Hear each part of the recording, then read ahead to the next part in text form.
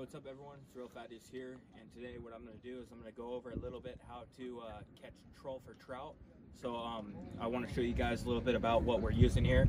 We have two rods here. On the left hand side we have a rod that is a spinning reel, and then on the right hand side we have a casting reel and rod. It doesn't really matter really what rods you use, they both work just great.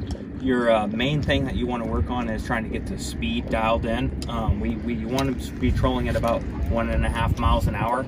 These little Mankotas work absolutely awesome. Right now we're on my 16-foot drift boat, and on this one we have it on, it's like about 45. It's right in between 30 and 50, and that's about perfect speed.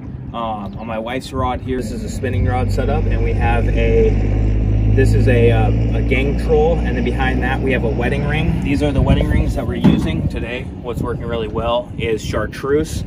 We have a couple fish right here. Go ahead and show you guys. Really nice stock rainbow trout.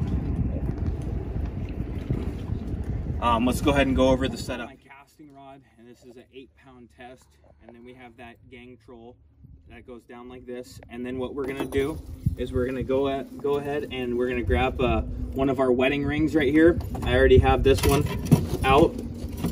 You're gonna want a shorter leader. I usually do about 1.5 to 2 foot leader. I'm gonna go ahead and get this cut right here. There's lots of different ways to rig this up. You can also not use a bead chain. You could use one of these Swaggy Wobblers. This is a local company out of Vancouver, Washington. Awesome little company. So what we're gonna do here is we're just gonna go ahead and tie it directly onto that barrel swivel that's on the other side. We're gonna do about 6 wraps here, just like this. And then we're gonna go ahead and wet our knot.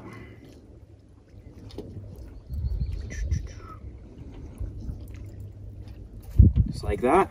Boom, there you are fishing. You got about 1.5 foot bead chain, that's all you need.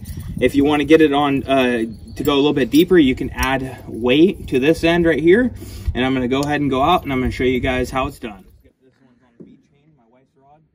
Go ahead and get it up. This is actually a decent sized trout here. We're going to go ahead and get it on. I'm going to show you guys the setup here. Let's go ahead and oh, he's off. Ow! What's up everyone? The rod that I'm using today is a 7'6", and it is an Akuma Salilo rod, and it is a 4 to 10 pound rating on there, and it's a ultralight rod. And this is awesome for the trout fishing because a lot of times there's some big broodstock trout in here. They just loaded it with some 7-pounders, so we're out here trying to get them. Yeah, that's the best weight rod that I can recommend.